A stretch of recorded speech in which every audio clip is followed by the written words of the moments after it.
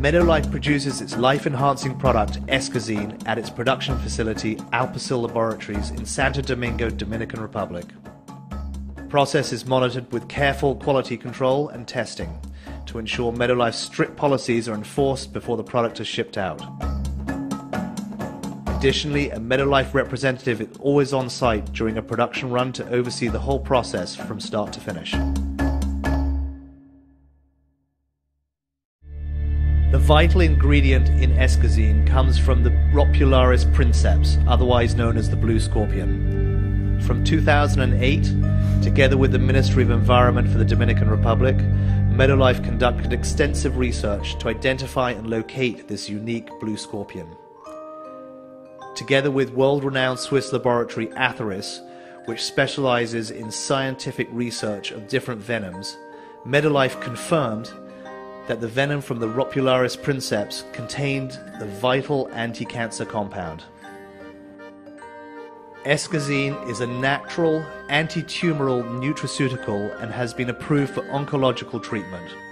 It is rapidly becoming popular with doctors as well as patients and cancer institutions worldwide.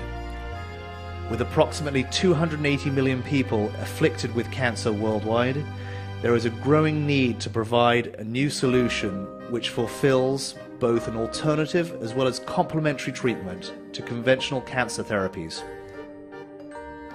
Medolife's patented formulation of blue scorpion venom can induce apoptosis, or cell death, in malignant cells by interfering with those cells' ion channels. Clinical observation confirms Medolife's blue scorpion formulation extract of polarized blue scorpion venom has a binding preference for malignant cells only, leaving the non-cancerous cells intact. This serene and remote part of the Dominican Republic is the home of the world's only scorpion reservation, which covers over 50,000 square meters. The reservation has been developed to produce a natural habitat for the blue scorpion, as well as an efficient landscape for monitoring and collecting the scorpions for their valuable, life-enhancing venom. All techniques have been carefully developed for the caring and treatment of the scorpions, and this is all monitored by the Ministry of Health and Ministry of Environment for the Dominican Republic. Medolife has discovered that the scorpion's venom has greater potency in its natural habitat than when the scorpions are in captivity. It is therefore very important to note that Medolife's policy of keeping and maintaining the scorpions in their natural habitat is of vital importance. All employees are carefully trained to handle the scorpions while protecting their environment. Although the scorpions have existed for millions of years, this is the first time they have been used for medical purposes, and it is our mandate to protect their natural habitat. The 50,000 square foot reservation has been carefully sectored and individual habitats have been built. Each sector has 20 meters and have 20 individual scorpion habitats. Each habitat contains approximately 5 to 7 scorpions. They feed on cockroaches, crickets, worms, and other types of insects. Another fact that has been noticed by Medolife scientists and oncologists is that scorpions located under grapevines contain venom which is 35% more effective.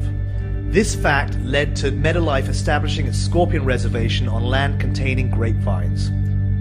Medolife plans to do extensive research on this observation to establish why this phenomenon occurs. Medolife has a unique process for extracting the scorpion's venom. It has been developed through years of experience and research. This has created a new technology which increases the extraction amount fourfold. The first step in the process is to gently electrically stimulate the scorpion's venom gland, and this process does not harm the scorpions.